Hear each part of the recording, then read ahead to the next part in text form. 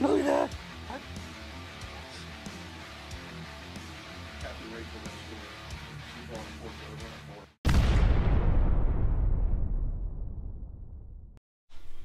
What's going on, everybody? Thanks for stopping by. This is Outdoors Maryland. I'm Sam. Today we're going to show you how to make Maryland style cream of crab soup. If you liked the video, make sure you subscribe and make sure you hit that notification bell so every time I put up a video, it will let you know.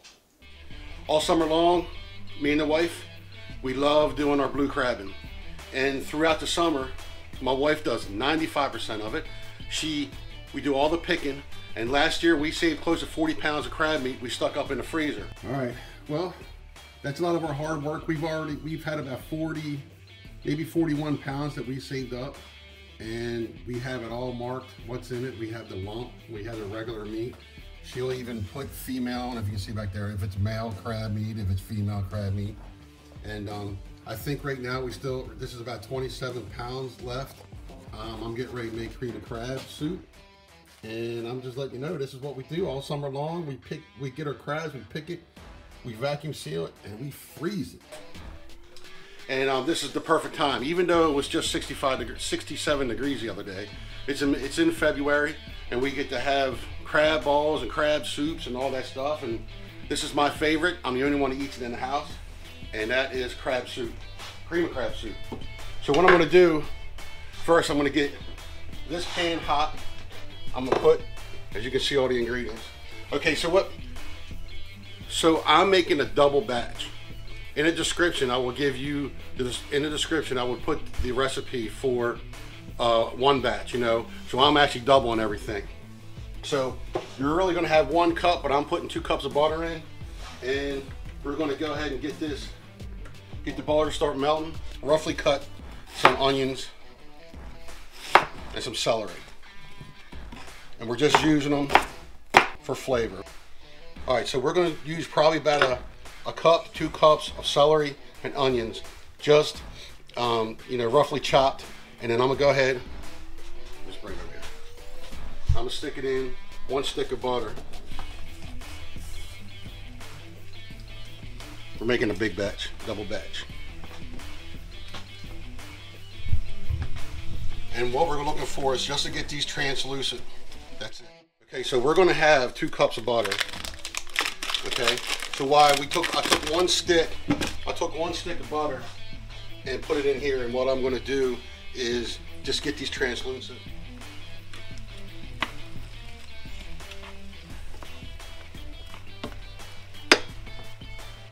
With this, we're gonna go ahead and we're gonna add, I got the black gloves on because I cut my finger at work, and so.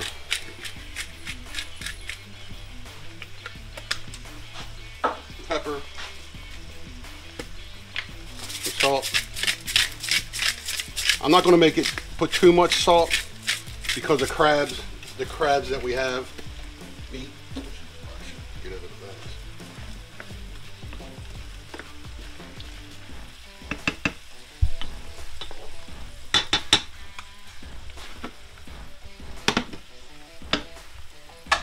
All right, so we're just going to go ahead and we're going to put all of this in here.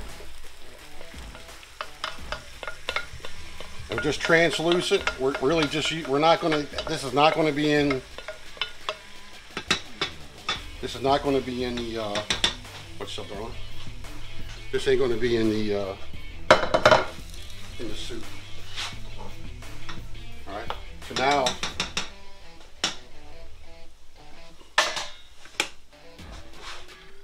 so this is doubled. Remember, this is going to be double. All right. So usually you'll get 2 cups of milk. But we're going to use 4 cups, and we just start adding pretty much all the, just got to really be careful. We don't want to scald it.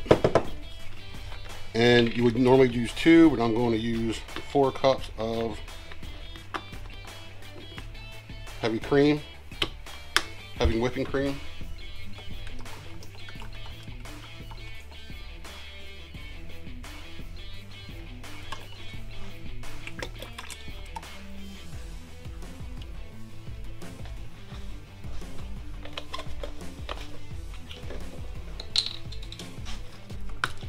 Four cups chicken broth. Oh, I am a mess. I always make a mess. Never fails, does it? All right. So now what I'm going to do is I'm going to let this get cooked for a little while.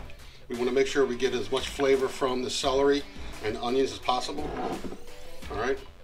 So we'll go ahead and cook this a little bit, and then what we'll end up doing is straining out everything. And then we'll add our secret ingredient. All right, so now what we're going to do, the celery and onions are good. So we're going to transfer this stuff into another pot.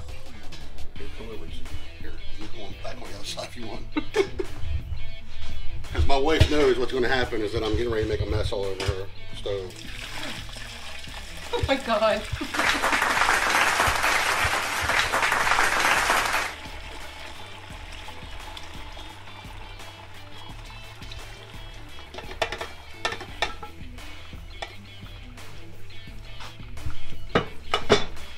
Where's it all?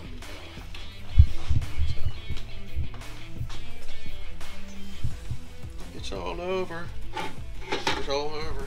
I'm a sloppy cook. We're adding cream cheese, Philadelphia cream cheese. I don't know where the thing was I'm going to show you, but we're using Philadelphia cream cheese. The regular batch uses only one, but we're actually going to use two.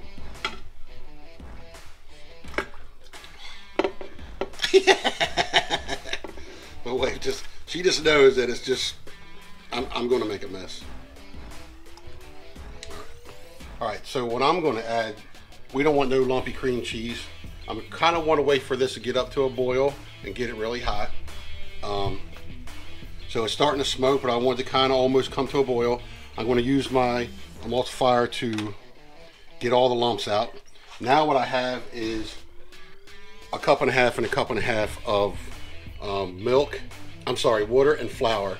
Okay, because what's going to happen, I'm going to sift through this and make sure there are no lumps, but this is what's going to thicken this up. It's going to be different every time. Sometimes you might even have to add a little bit more milk or a little bit more flour. So I'm only going to add this in, like half of it, because it's going to thicken up. When this is boiling, it is going to thicken up just like that.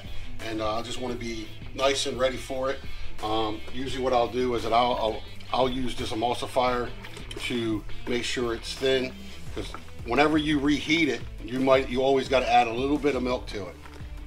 All right, that's really starting to get. So now I'm going to take this, and my wife is probably going to spray back. Spray back? Yeah, get back. That's kind of why I cut the cream cheese into pieces. It makes it easier. All right, so with that, now we're going to add a whole cup of sherry to it. Okay, and now we're going to add Old Bay. You can do it to taste. I don't want it to be too salty, but I would say maybe I'm a little heavy on Old Bay. I don't know, three tablespoons. I'm ready to put the whole thing in there, but we don't want it salty. All right, I'll get that in there real nice. Now I'm going to get this up really almost boiling, and what I'm going to do is I'm going to use this little sifter here when I put the slurry in it, whatever you want to call it, into it, because I don't want no lumps. I'm probably going to use the emulsifier again to really make sure the lumps are out of it. But when that roux hits it, it's going to thicken it up. Once we thicken it up and get it ready, I want to go ahead and add the crab meat. And this is claw meat. Claw meat. It's pretty much a mix of everything, but a lot of claw meat. There is 4 pounds of crab meat here. I'm putting 4 pounds in it. That's why I'm doubling it. All right, so now I didn't tape it, sorry, but I just added a cup and a half of water and a cup and a half of flour. So now I'm just gonna go ahead and just make sure all the lumps are out of it. It's gonna get thick. It turned out a lot perfect. It got really. All right, 4 pounds crab meat. The other one probably calls for about 1 pound.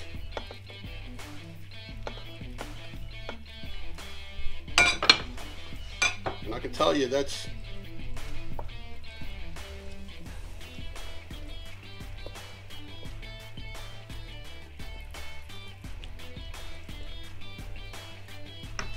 I'm gonna let that cook for just, I don't know, maybe another 5 minutes, and then I'm gonna go ahead and plate it up and make it look really, really nice for you.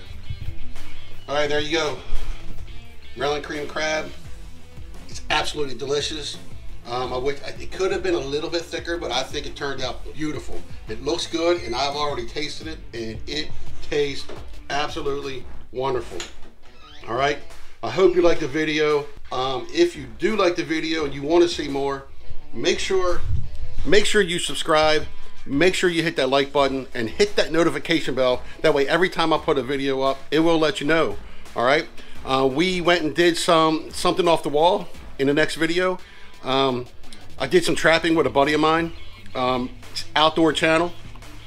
You know, I've never done it before, first time, and we'll see how that goes. Look for that. And thanks for stopping by. You all have a nice day. See ya.